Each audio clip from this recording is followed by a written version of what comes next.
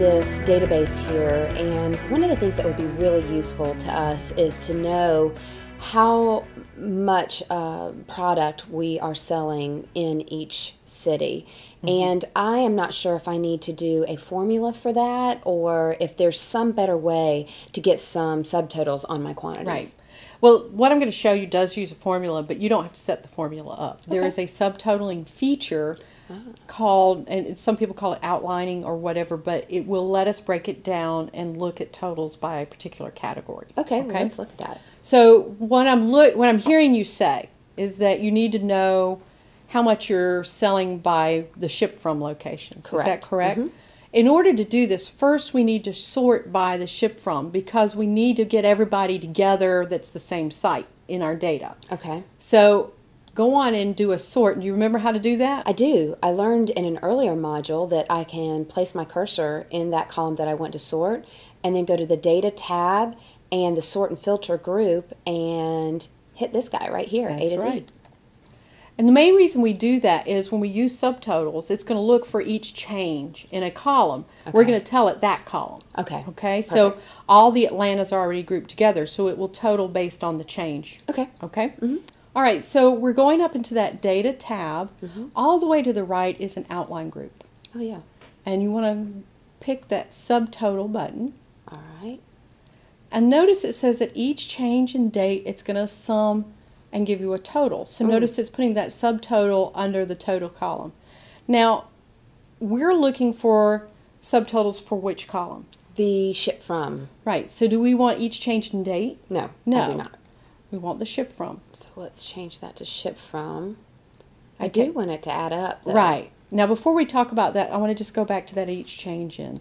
I've been teaching this for years, and most people who mess this up forget to choose the right column for that subtotal. Okay. You're always going to sort by the column that you want your subtotal for, and you always need to put that column name in this first thing at each change in. Okay. Okay, so if it's not working, go back and look and see what you chose there. The function here is sum. If you click on the drop down, you'll see that we could count, we can average, there's all sorts of functions we can use here. Let's just stay with sum because you wanted to know how many.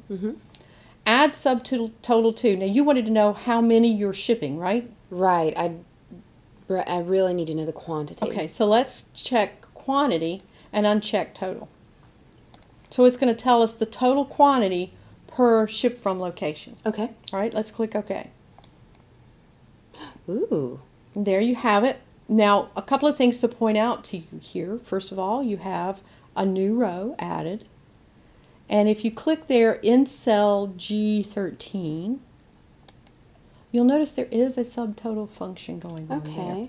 So it is putting in a function and calculating this for you. You don't have to put that function in. Did you notice anything else different here? There's some funky things going on over here. Some brackets showing up. We have an expand and collapse option here. Notice there are 3 levels, and we're seeing all 3 levels. If you go up to the top, click on the 2. Notice that collapses us down to just the information on each location. And let's say I'm looking at this and I'm saying, wow, you know, there's a lot in Tampa. Maybe I want to look at Tampa a little closer. So I go to the left of Tampa and there's a plus sign. I click on the plus sign and I can expand my information on Tampa. Okay. Now if I click on just the one up top in that outlining area over on the left, it collapses everything down to just the bottom line grand total. Wow. Okay. If I want to see everything again, I can click on the 3. And there you go. So I can click on the numbers up top to expand and collapse, but I also, you'll notice each row that has a total has a minus sign next to it. So if I wanted to collapse billings, for example, which is row 20, I can click the minus sign and collapse it. Okay. So let's click the plus and bring that back out. Now, a lot of times people look at this and they say, okay, that's great, but how about I get an idea how much also I'm selling at the same time? So we might want a total in the total column too. So let's go back up to our subtotal. All right. And you'll notice that you can add another column just by checking.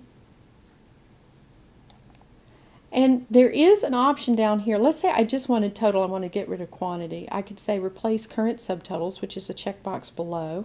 But since I have them both checked, it automatically knows that. So let's go on and click OK.